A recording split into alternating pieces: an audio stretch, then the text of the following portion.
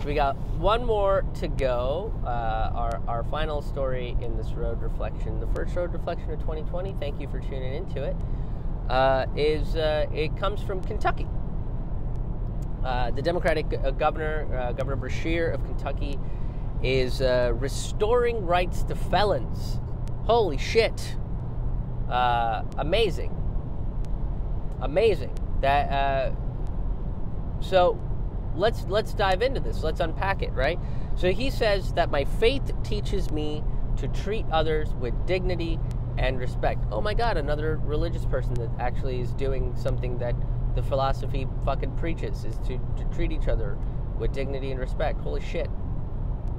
When do you fucking see that, right? Like, usually it's don't trust the Jews or the Muslims, the Hindus, your pagans, and they're gonna come and eat your Christian heart. Fucking crazy shit like that.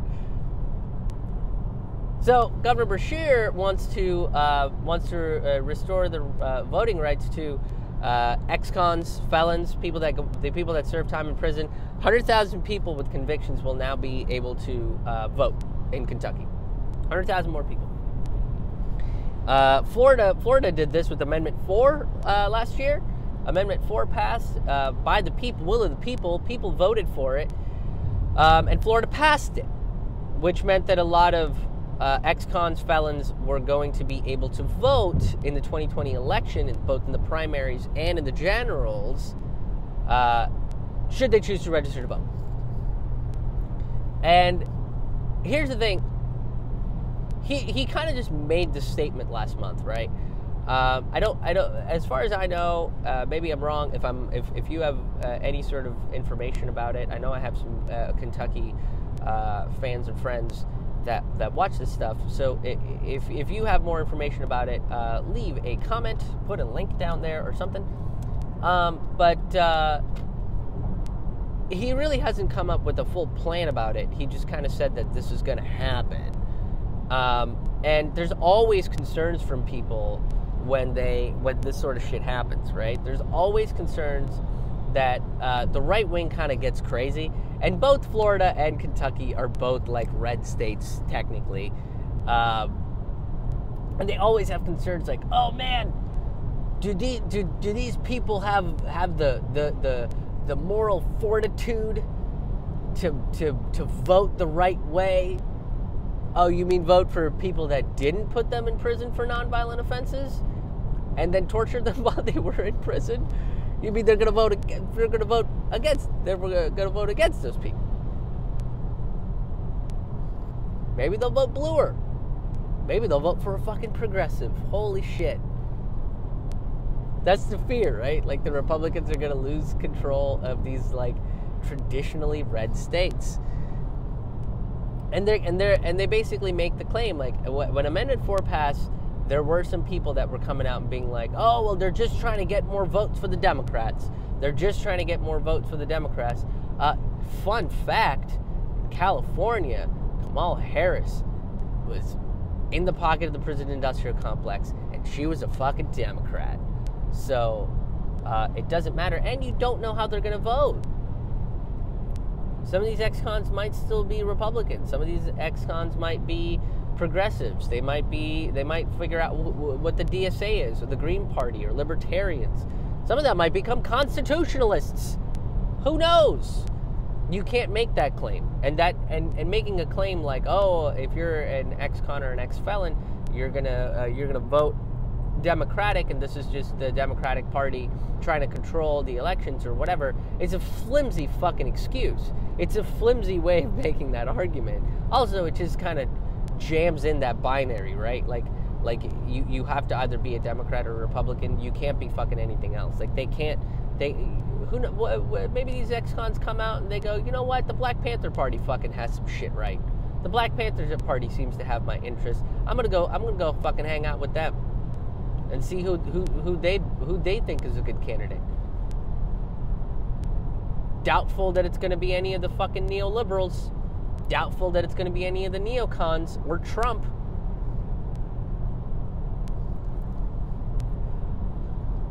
What's happening in Florida now is that they're coming down on Amendment 4.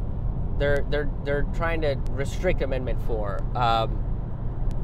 and they're going through some voter suppression shit because they're basically putting a poll tax on felons and ex-cons that want to register to vote. So if you register to vote as a felon or an ex-con in Florida, which you can, and you want to exercise your right to vote, they basically have a fee or some kind of poll tax that they want, right? Look, here's the thing. The citizens voted to have these people, to restore these people's right to vote. That's what the citizens of Florida did. So to come out and now strong-arm some bullshit fees and laws and all this crap goes against the will of the people. So not only are you against felons and ex-cons voting, you're also against people exercising, like just average fucking citizens exercising their right to vote in Florida. Basically what they want you to do is pay a bunch of court fees and all of like your court charges and all this other shit before you can vote in Florida, which is bullshit. Because a lot of these court fees and stuff are like over the top. They're astronomical. When prisoners come out of prison, they don't have a lot of money. It's not like they're fucking making money in prison. They're getting paid next to fucking nothing in there. And they come out, they don't really have all that much, and they have to figure out how to get a job and all this other shit. And then now on top of that, if they want to exercise their right to vote as a citizen of the state of Florida or the state of Kentucky or just in America, which they should be able to do, now they have to shell out even more money. The ACLU, who's suing the state of Florida for trying to do this shit, basically came out and said that there should be no price tag to vote, and there shouldn't be a price tag to vote. That is a constitutional right. These people are violating the United States Constitution. The dong of America is going against the rest of the country. And realistically, that's kind of what dongs do, don't they? Just sometimes dicks just lead you down the wrong path, you know? Like when you think with your dick. Sometimes it's great. Sometimes when you think with your dick, it's awesome, you know? And it leads to like really good times. And you have a ball and you're like, oh boy, that was fun. Thank you, Dick. You did great. And then sometimes it's just like, oh no, my dick led me down a very dark path for 128 years.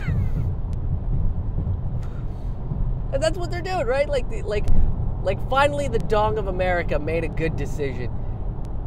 And then it's like, nah, how do we get syphilis?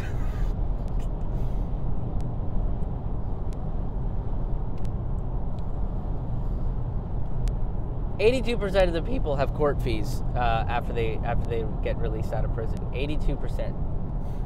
It's an astronomical amount of people that have to pay court fees after they've served their time in prison. It's fucking outrageous. And the thing is, so there's a lot of activists on the ground in Florida going through this thing, right? And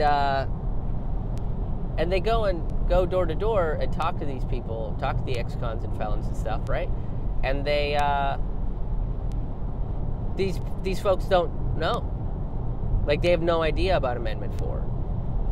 They're not educated about it. You should be telling people that in prison right now in Florida. Right now in Florida, all the guards should be going and fucking, like, you should be slipping pamphlets under the cells to be like, hey, when you get out, you get to vote. You get to exercise your right and actually be a part of the society. Kind of like the point of what prison should fucking be, is to help you figure out how to be a part of society again. Rehabilitation, education. So that's the fight in Kentucky right now. The fight in Kentucky is going to be to make sure that this shit sticks. Because, so you know, if I was Governor Beshear, I would be looking at what's going on in Florida, taking note of it, talking to the activists in Florida, and possibly trying to talk to some activists in Kentucky and building like a coalition of sorts, so that, you know, when the opposition comes, because it'll come. When the ideas like this don't crop up without opposition. There's gonna be opposition. Be sure of that. They will now know what to do. They will have a coalition to make sure that this shit sticks, to make sure that felons and ex-cons know, these 100,000 people that are going to have their rights restored, they all know that their rights are going to be restored and know where to go to register to vote if they choose to do so.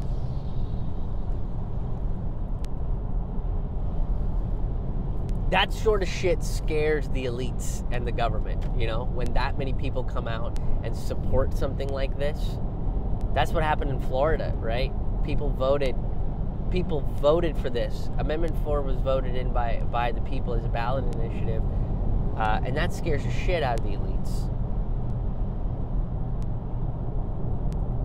They've been using fear tactics against us forever, right? That's sort of the means of exploitation, is fear tactics with the elites.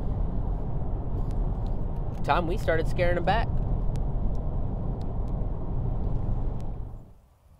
Hey folks, thank you so much for checking out this video. If you enjoyed this video, please give it a like, a thumbs up. Please share it around, because content like this doesn't really get shared around all that often because of the topics that I'm talking about.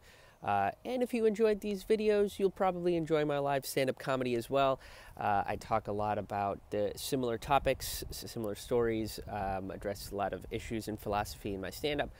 So I'm going to be on tour all across the country this year, working on my new show. So if you are in New York City, Lancaster, Pennsylvania, Philadelphia, Pennsylvania, Boston, Massachusetts, Portland, Maine, Burlington, Vermont, Middlebury, Vermont, Bridgewater, Vermont, I'm going to be coming to your city in the next few weeks. You can go to my website, ramennoodlescomedy.com. That's RAMAN noodlescomedy.com. Grab your tickets, RSVP to these events, and come hang out with me. While you're on my website, you can also become a patron to help content like this, and become pretty much a people sponsor of the show. Go to patreon.com/Krish Mohan to check out all the tiers and the rewards and all the fun stuff that you'd be supporting. And my website's going to be updated soon to include a bunch of alternative sustaining membership options as well. But again, if you want to come see me live, you can check out all of my tour dates, because I'll be touring all across the country this year, at ramennoodlescomedy.com. That's RAMAN noodlescomedy.com. Thanks so much for checking out this video, and we'll see you on the road.